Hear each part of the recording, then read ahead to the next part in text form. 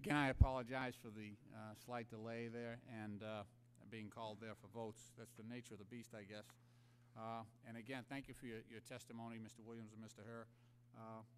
Let me ask, you touched on early on, Mr. Williams, an issue that we've been discussing with previous panels regarding the request in H.R. 22 for relief from the current contribution plan into the trust. And I'm interested in this idea that you've proposed about, instead of going with the 8-year plan as had been envisioned by Mr. Potter and others, looking at a 2-year window and then, I believe, reassessing at that point. Could you expand on that a little bit? I think it has some value. I haven't heard the other argument about why we shouldn't do that, but if you could. Actually, we're fortunate enough to have GAO, and that was their proposal to either stop or pause after the 2 years. So I'm going to ask Mr. Herr to. Mr. Williams, you did mention it, though, right? We did not. No, you did not. Okay, Mr. Herr, I'm sorry. Yes, okay. that's fine, no problem. All right. The reason I give you great credit then. I'm sorry. That's okay. It's the reason that we think that it's important to do the 2 years is, one, we recognize that immediate financial relief is warranted. We think, given the financial situation the Postal Service is in, the amount that would be covered would be $2 billion and $2.3 billion next year. So we think that would help them overcome the cash shortfall that they're anticipating for this year. But we also think over the longer term it's important to ensure the sustainability of the fund, to ensure that those retirees and their families are covered. Okay. When they have that, to have some certainty that that benefit will be there for them. The thought behind the 2-year idea that we're sympathetic to is that it provides also the Congress with the opportunity to come back, take a look at this in 2 years to see whether or not the Postal Service has made the kind of changes that are needed to help it become, really thinking about its business model and becoming more financially sustainable. So that keeps your option open to come back, see whether or not you'd want to do this again to provide 2 more, or you go out for the additional 8. It doesn't forego that. It just simply gives you more options in terms of policy. Okay. Well, I'm going to go back and forth a couple of times with that idea, back to the proponents, and see where we come out here. Let me jump to another issue, which is the housing relocations. Mr. Williams, we did have a couple of stories in the press. I know one by CNN about somewhat exorbitant prices being paid for relocation of Postal Service employees. A fairly large amount. It looked like over $100 million in 2007, 2008 for relocation purposes and for employee reimbursements, I guess. Have you looked at this issue in particular? We have just received, actually when CNN first broke the story, we Senator Grassley called us, and we worked out a request for an audit of the area, and we've commenced the audit. And then Senator Collins joined the request and expanded on its parameters a bit. So we've just begun looking at that specific issue. We were very pleased to work with your staff as well, and have at least had discussions about it. We're trying to look at the instant case, and we're trying to find other cases like it, and then we're trying to look at best practices employed by others, and we hope to in a timely fashion, provide light on it in time for this look that Chairman Gallagher referred to, in hopes that we can affect its outcome and make sure that we've informed the debate on both sides and allowed enough information to be present to alter the policies. Okay.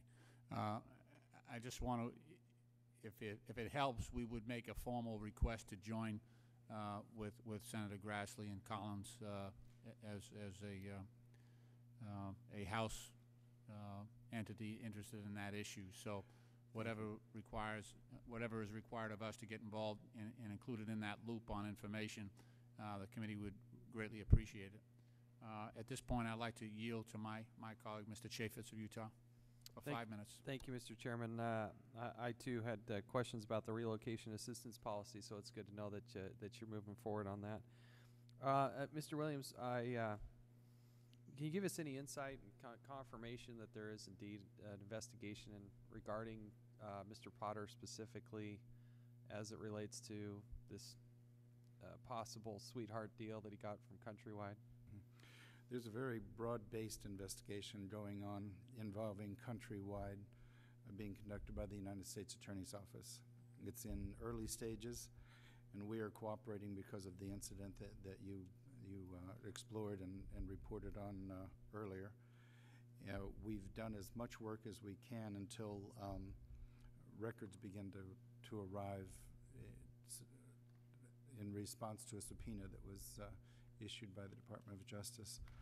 They're mostly concerned with instances where there was a clear quid pro quo, but there are going to be there are other loans, including the one that you brought up and discussed with the Postmaster General, that also need to be examined, and light needs to be shed on those. So, is that something you'll specifically be looking into?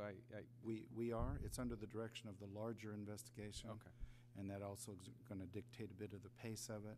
But knowing of your interest, of course, we're going to make you aware of. Okay. Thank you. I appreciate that. results.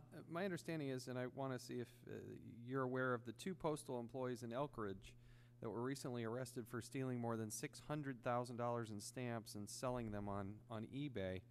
Do you have any reason to believe that this is a widespread problem? And do you have any other light on this specific instance?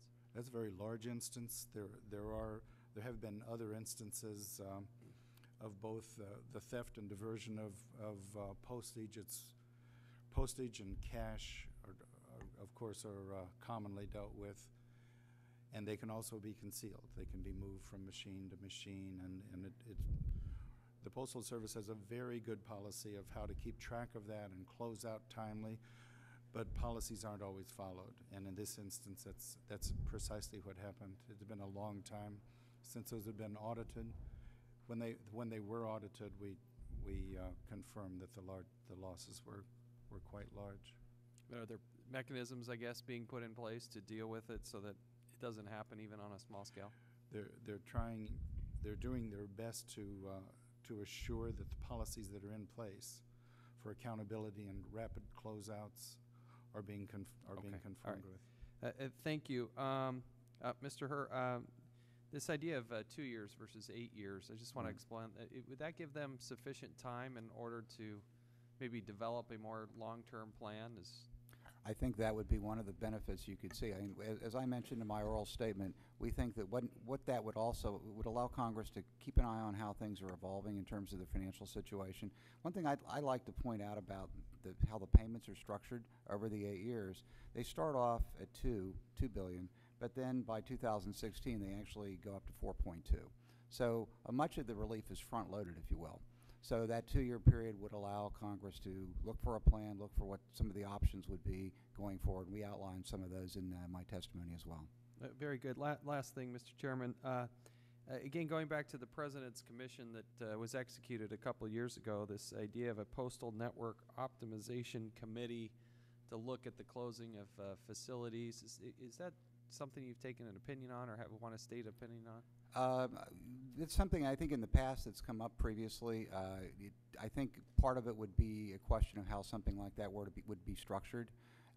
Obviously, closing postal facilities anywhere is an issue that is difficult for the service, I think partly because of interest from a number of different parties. So it may be important to provide... Do you see anything formally underway at all? Not that I'm aware of, no, sir. Okay. All right. Go ahead, please. Yeah. There's a great deal of activity with regard to examining the possible combinations and reduction of this oversized network that we have. So, but it's not a national effort. There's a great deal happening at the local level, and then the job of the national effort is to make sure that the big highways that the mail move on and so forth are not disrupted by local decisions. But there've been a lot of closures already. There've been 60 airmail centers and 52 annexes, 10 remote encoding centers.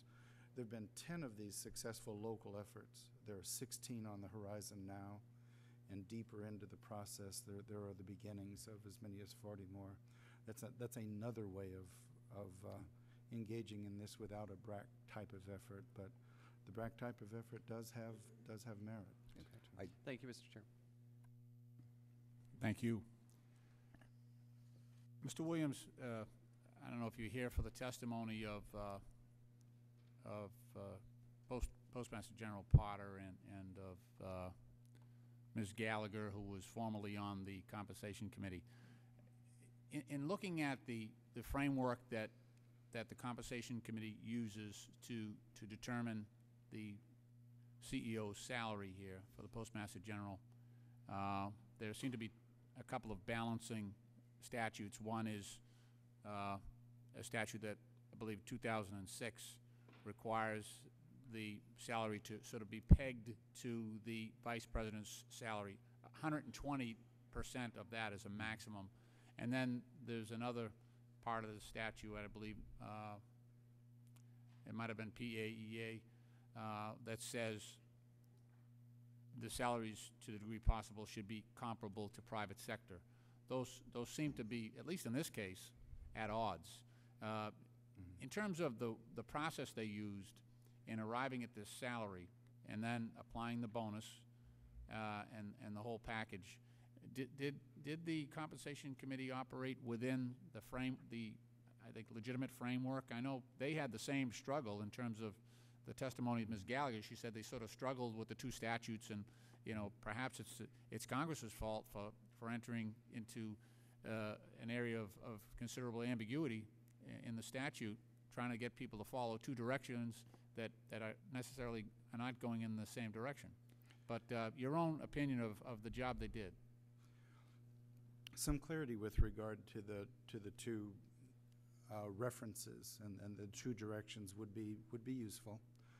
I know that what we tried to do is, when we became aware that deferred compensation had been paid, we tried to work with both your staff, and then we also worked on the Senate side to try to draw together all of the legal references and assure that there was a legal basis for both the bonuses and then for the usage of deferred compensation, which I was not familiar with.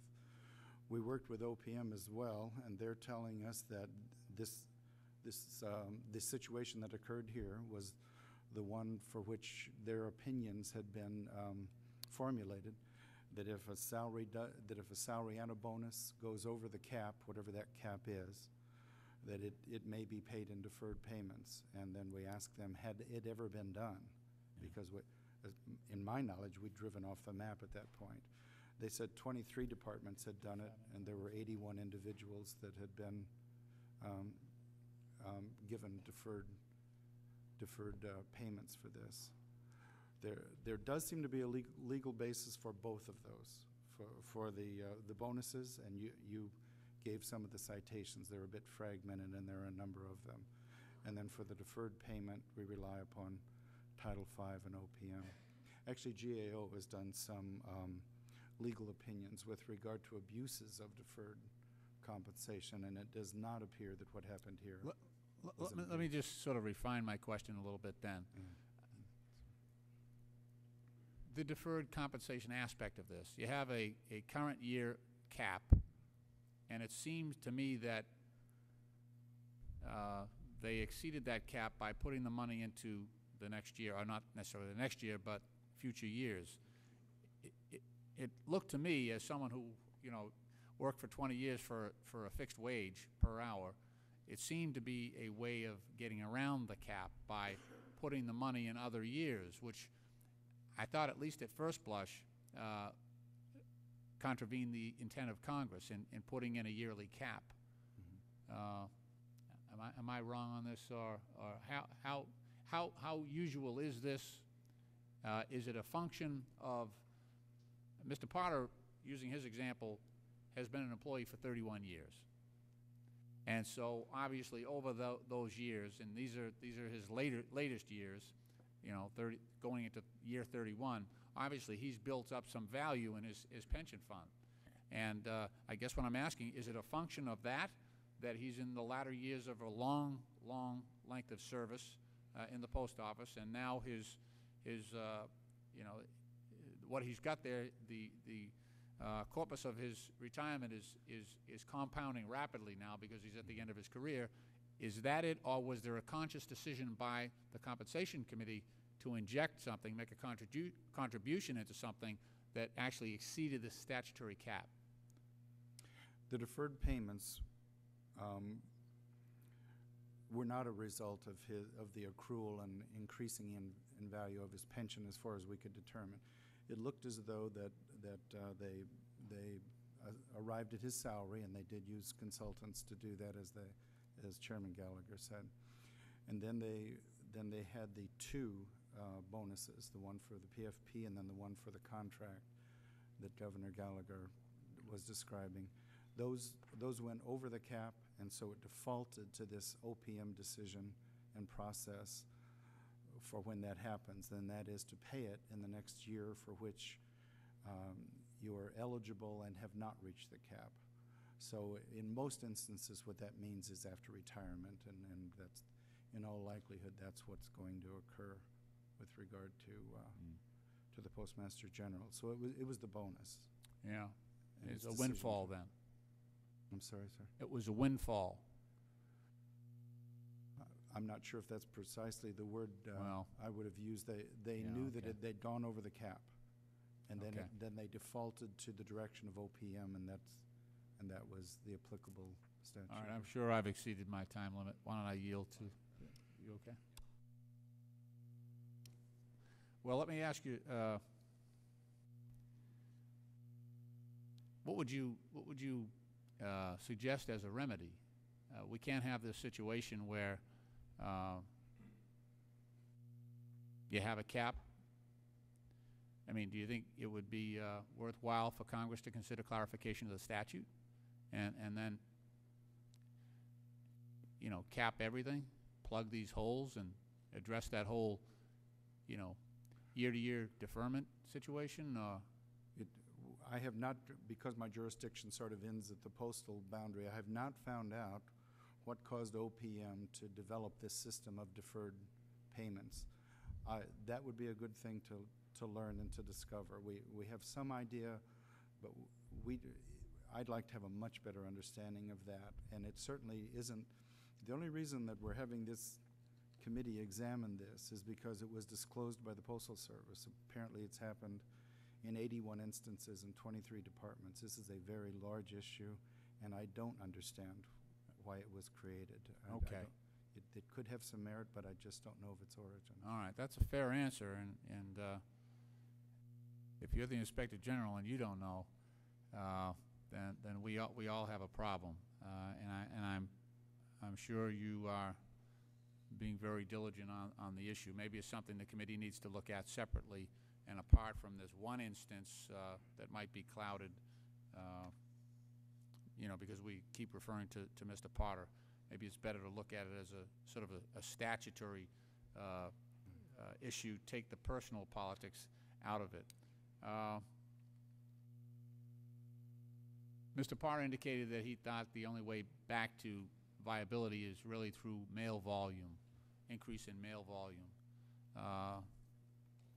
Technology does not support that trend, however, with the use of emails and folks, you know, paying their bills online is becoming, you know, as the computer savvy generation gets a little bit older, you know, it's usually old folks like me that use the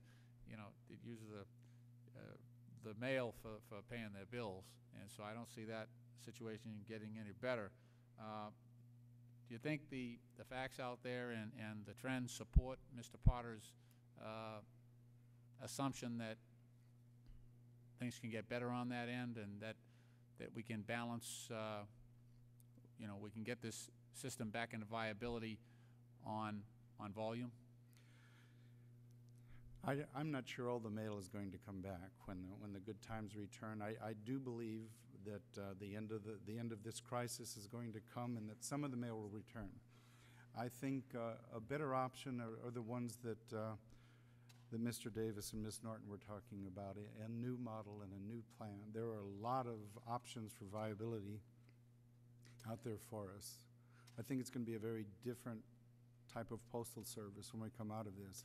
Actually, shipping probably has a brighter future, and certain kinds of mail are going to become very important. And we can probably migrate into things such as saturation or neighborhood mail in a way that we have not in the past. As I imagine the future, very powerful sort of first mile, last mile alliances with the competition would have all kinds of benefits.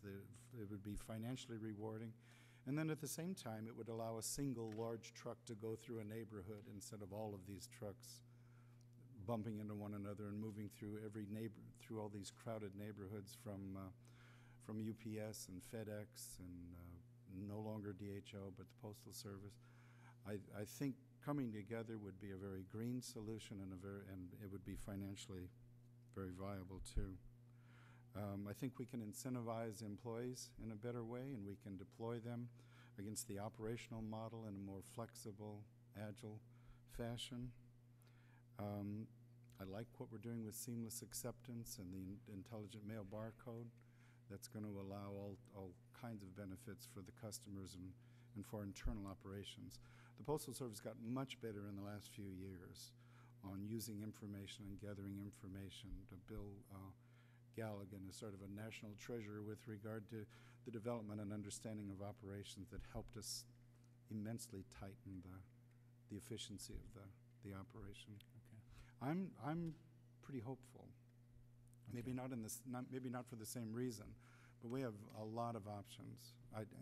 The other thing I loved about Congressman Davis's comment is we do need to listen more. Our customers are very, very bright. Yeah. And sometimes I think we're very guilty of not having listened to them, and the people that make the equipment they're as smart as can be. They live by their wits, and I think a lot of times we turn them away with wonderful ideas. Okay.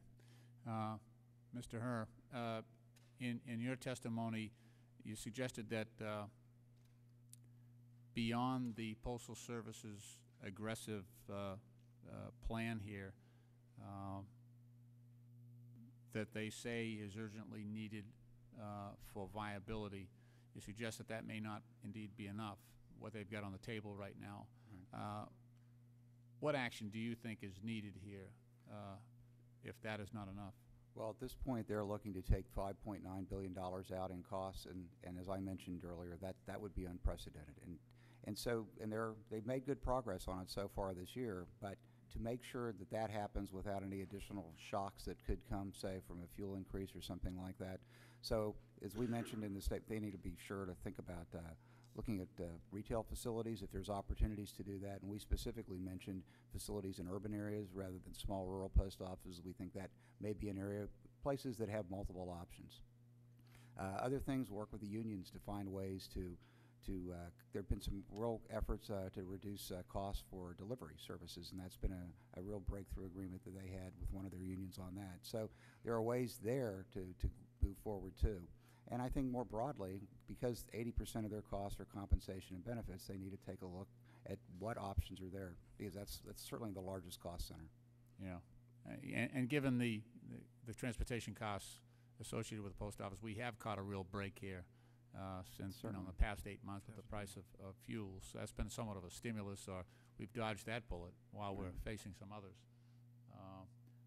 I'm not sure if the gentleman from Illinois has any questions. Chair recognizes the gentleman from Illinois, Mr. Davis, for 5 minutes. Thank you very much, Mr. Chairman. Mr. Williams, Mr. Herr, it's good to see you both. Mr. Herr, let me ask you, the Postal Service is required to pre-fund 80% of its future liability for retiree health benefits by 2016. Do you know of any company in the country that is required or chooses to pre-fund on such an accelerated schedule? I'm not familiar with companies, but I do know in the federal government, other agencies, including GAO, pre-fund retiree health care benefits. And my understanding from talking with our financial folks at GAO is that the Postal Service was behind in terms of making these payments, and so in a sense, this represents an effort to catch up. And that's why the number of employees is large, and for that reason, the size of the payment's large as well, sir. Also, under H.R. 22, the Postal Service would still be pre-funding on the order of some $2 billion a year by 2016, a little more than 4% of the unfunded liability per year. Although most private companies do not pre-fund at all, do you know any percentage of companies, what percentage of companies in the private sector that might fund at that level? I'm not aware. We did not look specifically at the private sector. We took a hard look at the numbers the Postal Service had provided to us. Thank you very much. Mr. Williams, let me ask you, we're obviously looking for all of the cost savings possibilities that we can possibly find, hope to find, look to find, if there's anything to find. When you look at the Postal Service's utilization of fuel, do you have any comments that you could make relative to what their utilization seemed to be? We have recommended to them in the past that they engage in the purchase of futures of fuel, and of course that definitely faded into the background when the price of gasoline spiked. As it lowers again, it might be tempting to reconsider the purchase of that. I think as the network is right-sized, there'll be fewer places to drive between and among, and that's going to result in some conservation. The possibilities for alternative fuel and is very exciting. I'd love to get more involved in it, and I believe we're going to be meeting with Congressman Serrano on exploring some of those possibilities. Those would be great solutions if the technology is mature enough. We've taken a false step in the past with ethanol. We bought ethanol, 1,300 trucks, and we don't use ethanol fuel in them. We use regular gasoline because of the availability. So it does pay to look before we leap, but there are some exciting possibilities out there on that front. And we've all been excited and delighted recently, at least in the last 3-4 months, but we never quite know what might happen in the future. Right. And just as we've experienced some price reductions, it's also possible that we might be in a situation again where the prices escalate, and I mean, that is a possibility. I agree. Thank you very much. I have no further questions, Mr. Chairman. Thank you. I want to thank both of you for your great testimony here. Thank you for helping the committee with its work. We'll continue to work on a couple of these issues outside of committee, but outside of hearing. But we really appreciate your willingness to come here and testify today. You're free to go, and have a good day. Thanks, Mr. Chairman. I would like to invite the next panel up just to get you seated.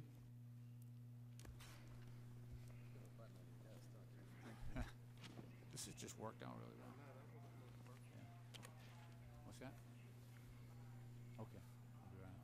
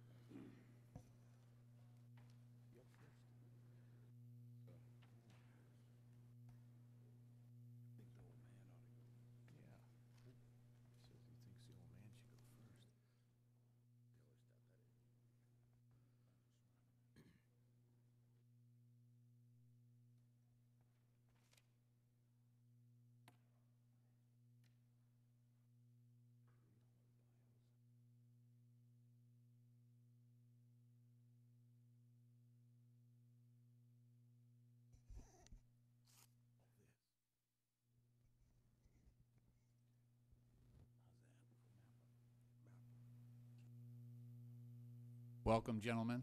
Mr. Goff, Mr. Mappa, Mr. Keating. I appreciate your willingness to come before the committee to help us with its work. It's the committee policy that all witnesses are sworn in, so I'd like to ask you to please rise and raise your right hand. Do you solemnly swear that the testimony you'll give before this subcommittee will be the truth, the whole truth, and nothing but the truth? Let the record reflect that the witnesses have answered in the affirmative.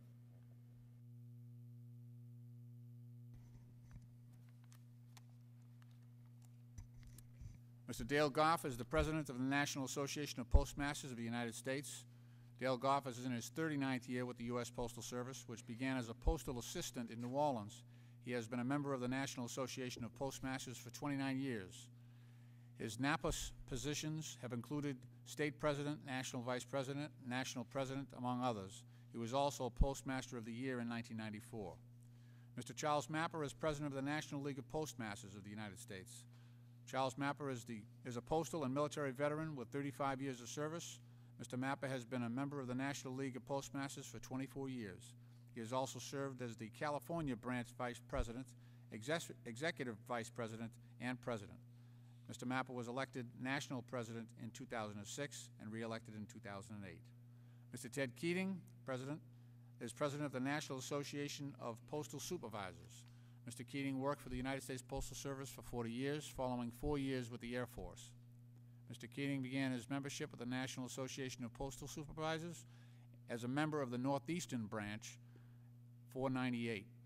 For 15 years, Mr. Keating served on the Massachusetts State Executive Board, including 9 years in which he held the position of Secretary-Treasurer.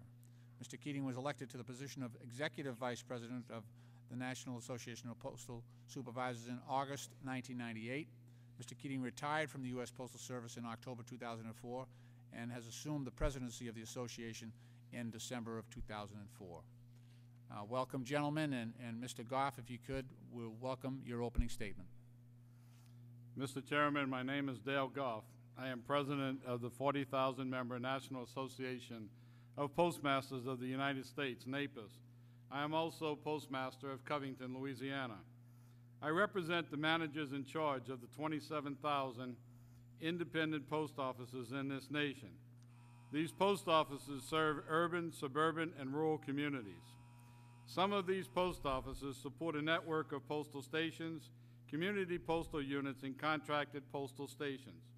Other offices are so small that they define a community, employ just a postmaster, and have limited hours of operation. For customers living in isolated towns, a post office is their lifeline to the outside world. During this past summer, a New England postmaster illustrated this point at a PRC hearing on the universal service obligation. The postmaster serves a remote offshore town and is the commercial hub of the island. The post office is the town's pharmacy, since mail or the drug companies are the primary means of dispensing medications, and the town's bank, since postal money orders are used for commerce. The picture being painted today is not very pretty. Mail volume is crashing, and so is its associated revenue. Service cuts and work hour reductions are deep and wide.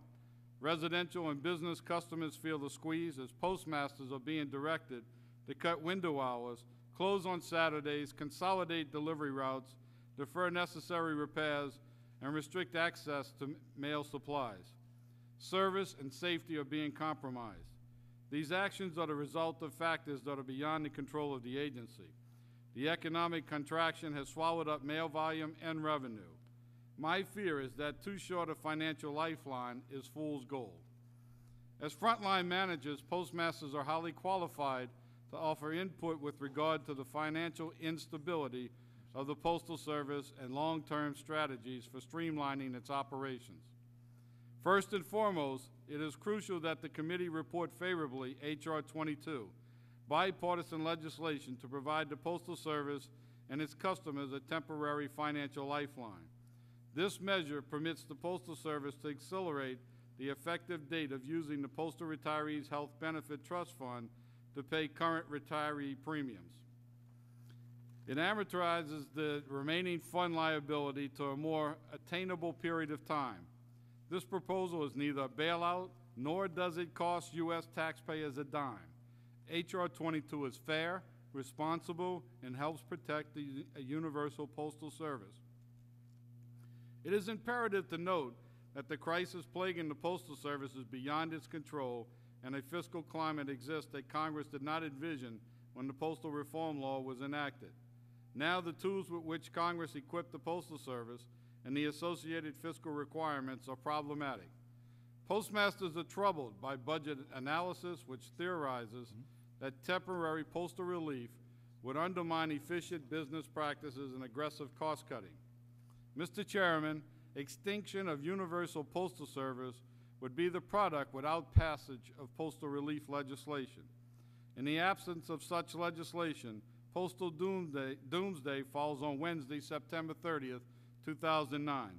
On that date, the Postal Service will no longer be able to perform its constitutional duties on behalf of our country. 8% of this nation's gross domestic product is tied to the Postal Service, so failing to respond to this crisis is not an option. The administration can help to alleviate this crisis.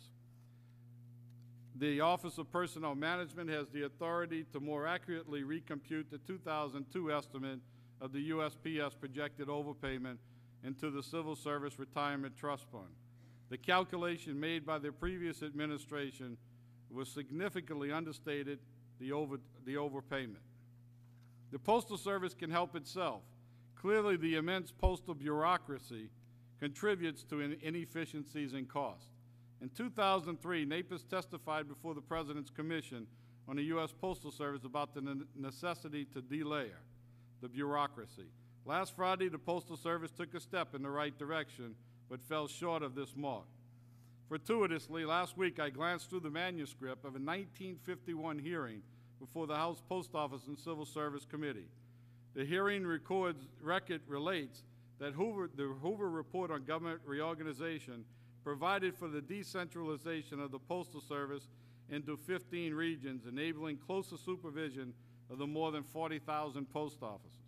Mr. Chairman, today we have 13,000 fewer offices than in 1951, yet the Postal Service finances about 6 times as many districts as proposed in the Hoover Report. Mr. Goff, you've exceeded the time limit.